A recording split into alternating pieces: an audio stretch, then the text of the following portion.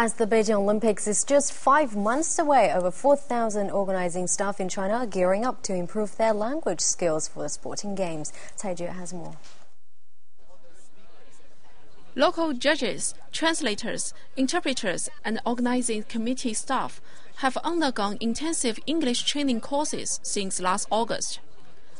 The face-to-face and online courses equip them with adequate English skills to act more effectively as Olympic hosts. We're training over 4,000 professionals, and we've actually extended the training now into this year, which is pretty exciting. And I think we've gotten very good feedback from a lot of the Beijing Olympic Committee and officials that they enjoy it.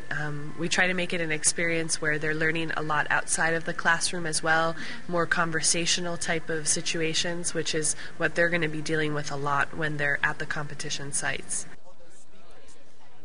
Senior official courses have drawn to a close, and the junior officials are now wrapping up the final phase of their training provided by the EF Education, the official English language training service.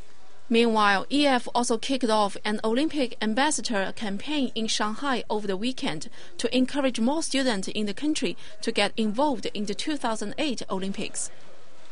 Christina Tuscher, a two-time Olympic medalist and a current EF staff member, shared her experiences in the Games.